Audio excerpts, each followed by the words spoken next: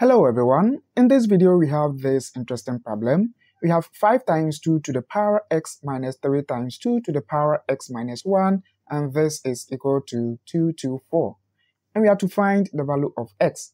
But before we begin, if you are new here, please consider subscribed and also tap on the bell notification so that you'll be notified whenever I upload a new video. Thanks a lot for subscribing. Now let's get started.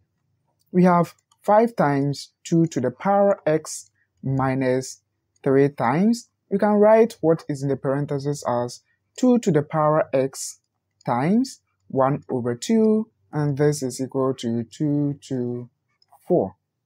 You can see we have 2 to the power x here, and then we have the exact same thing here. So let's factor it. We have 2 to the power x times. From this whole thing, we are left with 5, so we have 5 minus, then from here, 3 times 1 is 3, so we have 3 over 2, and this is equal to 224. Now let's simplify what is in the parentheses. From here we have the LCM to be 2.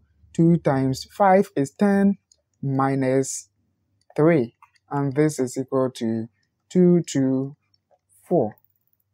Right, so we have 2 to the power x into, if we simplify this, we have 7 divided by 2, and this is equal to 224.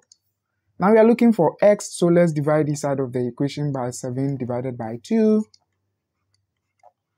so that this whole thing will cancel this. Now we are left with 2 to the power x is equal to, now from the right hand side we can write this as 224 times 2 divided by 7.